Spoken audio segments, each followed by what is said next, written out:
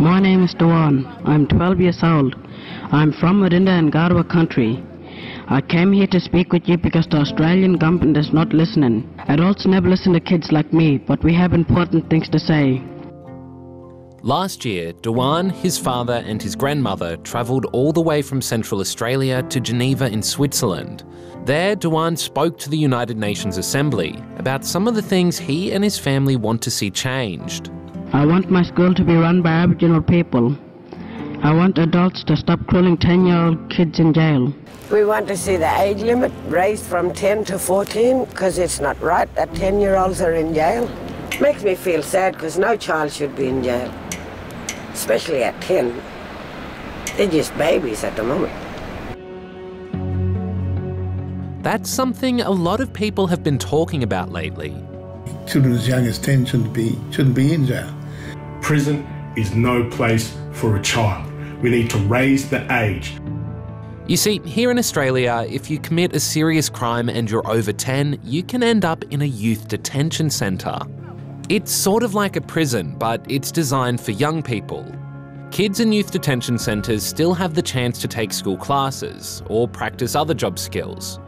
But some say that 10 is too young for anyone to be locked up. The medical evidence is really clear that prisons are really harmful for young people, and it has a huge impact on kids for the rest of their lives.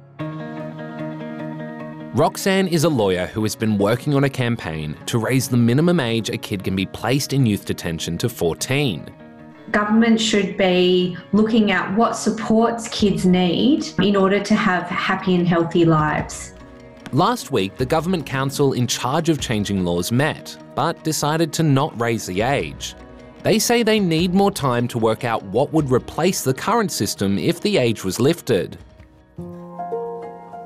While it's an issue that could affect any Aussie kid, more than half of kids younger than 14 in youth detention are Indigenous. Aboriginal and Torres Strait Islander kids are pushed into the criminal justice system because of racism and because of disadvantage. And lots of them are missing the kind of key supports in their lives, things like having a house or having culturally appropriate education or having supports around mental health, for example.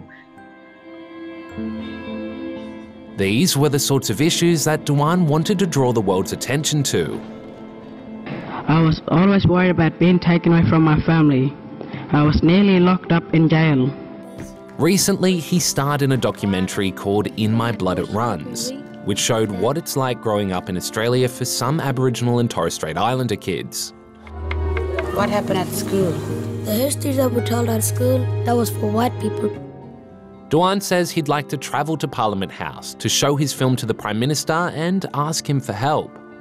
I'm going to ask him if he could change the law and if he could make things better in life for us kids, and to ask him if he could make a school out on my homeland, and ask him if he could change the juvenile detention centre age from age 10 to 14, and if he could stop the racism in Australia.